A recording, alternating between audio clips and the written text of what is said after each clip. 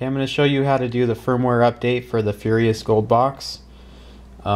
Basically, for each different brand of phone, you're going to have to do a firmware update. If you're using the Furious Gold for the older LG, you're going to have to use Pack 1. CU500 or older is going to be, Pack 1. Pack 2 and 3 are going to be mostly European phones that you'll never see here in the United States.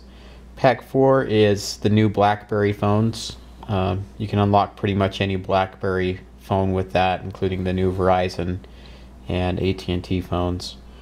Okay, Pack 5 is going to be the latest LG update. That's for like the CU720 phones like that. So every time you wanted to do a different brand, you need to do the firmware update for that pack so that you can unlock that brand. So all you have to do is just check this firmware update, make sure your LG box is connected, and then just click execute action. Okay, now if you're using this the first time, before you can do anything, you have to get the license. So click on this box to get your license and click execute action. To download the software and everything you need for it, you just go to support area.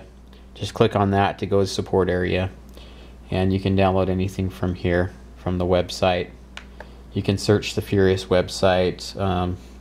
If you want to find out how to unlock a particular phone, click on the FAQ, and then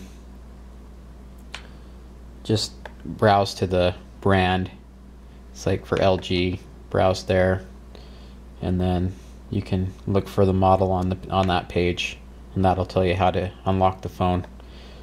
Basically tells you what software to use and everything. You also can look through, do a search on forums. Sometimes you can find information if you have any trouble with it.